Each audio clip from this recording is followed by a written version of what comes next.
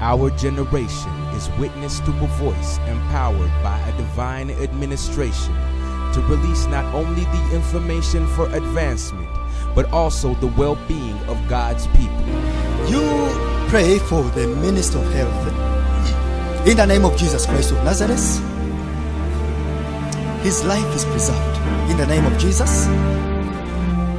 6 months after the prophecy, the Minister of Health, who had then been transferred to a different ministry, suffered a fatal heart attack. Dr. Stephen Malinga, who died abruptly last night according to family sources, appeared fine according to his relatives and colleagues who saw him hours before his death.